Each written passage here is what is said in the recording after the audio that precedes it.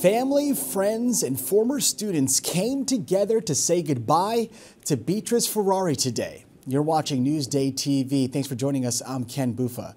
St. Kilian Roman Catholic Church was packed for the 77-year-old retired social studies teacher.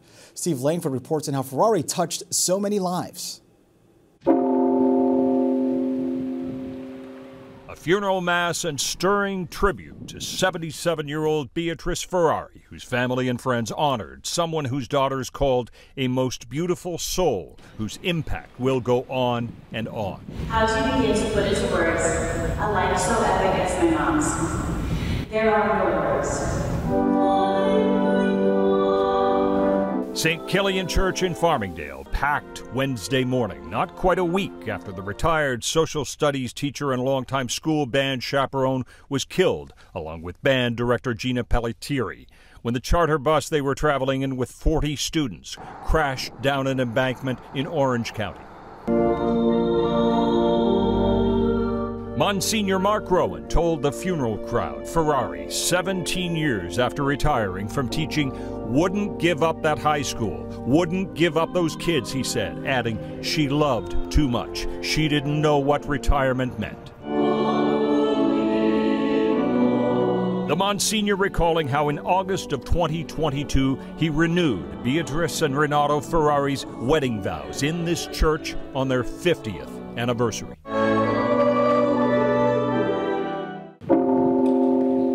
Something that we should be reminded of, that when you give your life away as a teacher, as a member of a community, you only enrich not just yourselves but the world. And so she gives to us a lasting legacy.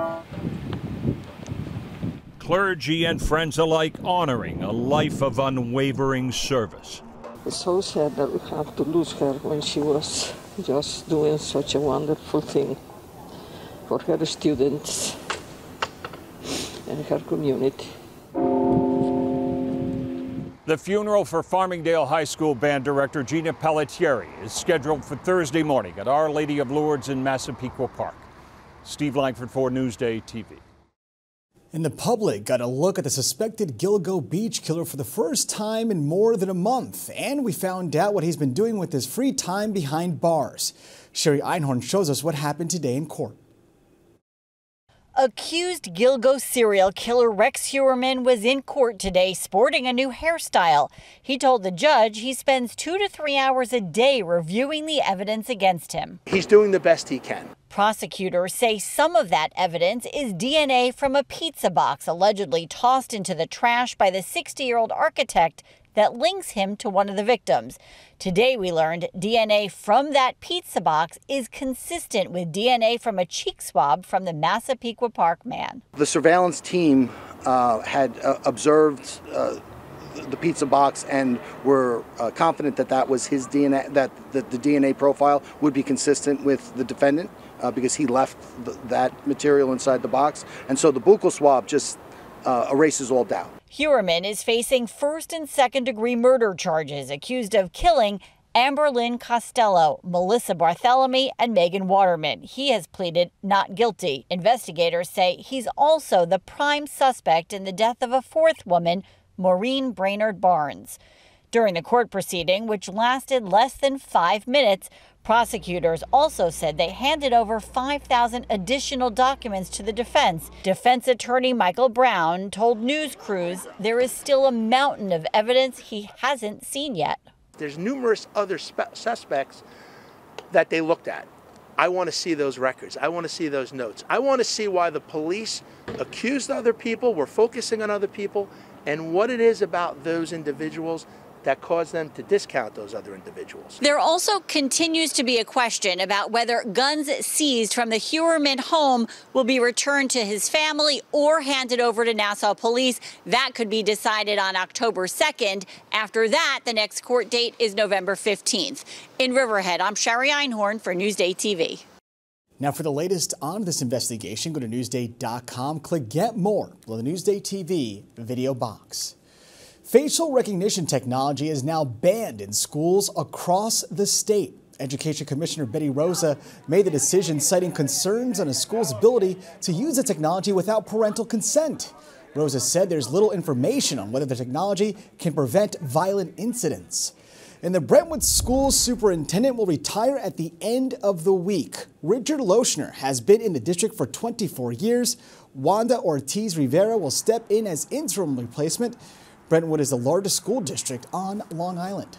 And a traveling replica of the Vietnam Veterans Memorial is coming to Long Island. Now, the wall that heals has the names of more than 58,000 soldiers killed in the Vietnam War.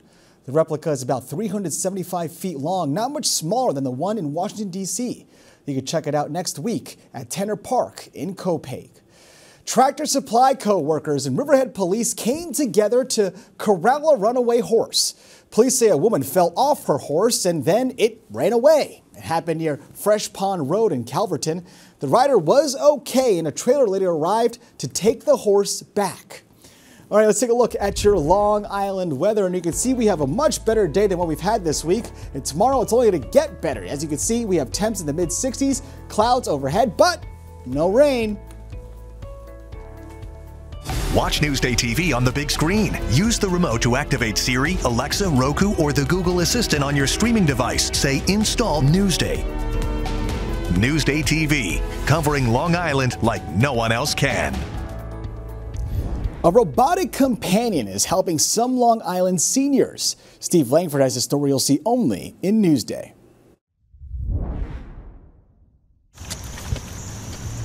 For John and Susan Hassel, a short walk around their Stewart Manor neighborhood is a welcome daily break from the challenges of life. One day I was at the Alzheimer's Center where he goes 3 days a week, and the woman said to me, "Would you like a little bird for your husband?" And I said, "Oh, that would be cute."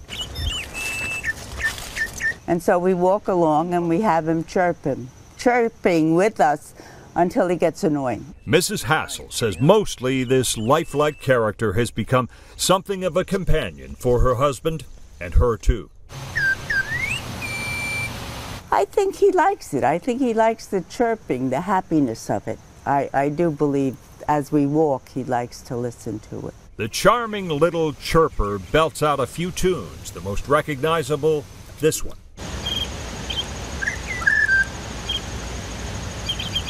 You still got it. Rockin' Robin was first a hit for Bobby Day back in 1958 when it hit the #2 spot on the Billboard Hot 100. In my day, yeah, Rockin' Robin. Yes, we like that. As years go by, music may endure more than most memories, as Mrs. Hassel treasured a moment from a church function they attended not long ago. He asked me to dance, and I got up and danced, and they were playing Unchained Melody. And he knew it. He remembered it, and we danced, and it was lovely. In their 80s now, the melody of life itself can prove fleeting. I find music in general is very soothing.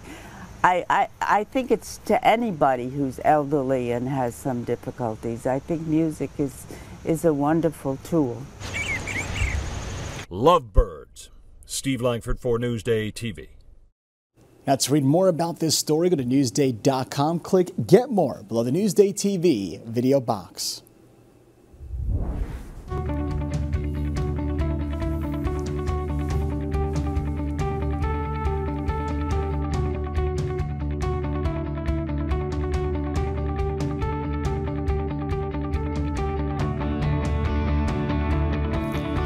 So you think you like the Jets? Well, this Long Island collection has the most gangrene memorabilia in the world. And of course, it's owned by a Long Islander. Jamie Stewart has a story you'll see only in Newsday.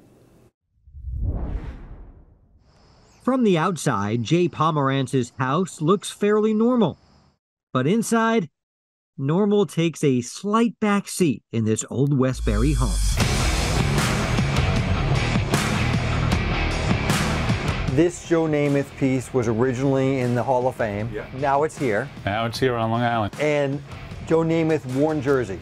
This is a game-worn Joe Namath jersey. This is one of the first sports, or the first sports action figure doll that they ever did.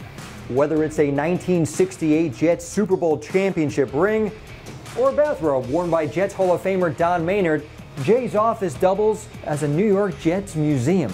I had this idea about 30 years ago to just start writing letters to old Jet players to see if they had anything they ever wanted to sell or move. And the first guy who responded was a guy named Larry Grantham, who was a linebacker on the Super Bowl team. My Super Bowl III game-worn helmet, Larry Grantham, number 60. Larry and Jay agreed on a deal, and the obsession began. Jay has thousands of Jets memorabilia. Sure, you've got jerseys, footballs, and autographs, but Jay loves the deep cuts, like the 1968 Super Bowl winning playbook. And you have all the plays that they used all during the year. Jay's collection is so vast, it even impressed his favorite team. It's amazing what he has. And we've even borrowed items from him to display in the facility, to display sometimes on game day if there's a special theme day going on. Jay's my first call. A member of the Jets Fan Hall of Fame, Jay says he's not looking to make money, rather to preserve memories for past and future Jets fans.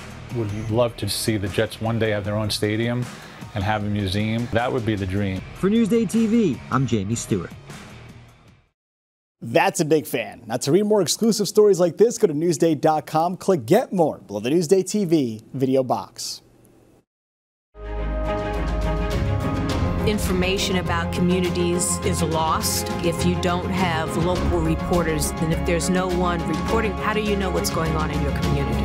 Newsday, covering Long Island like no one else can. You're watching Newsday TV. I'm Ken Buffa. Thank you so much for joining us. We leave you now with a look at your 7-day forecast.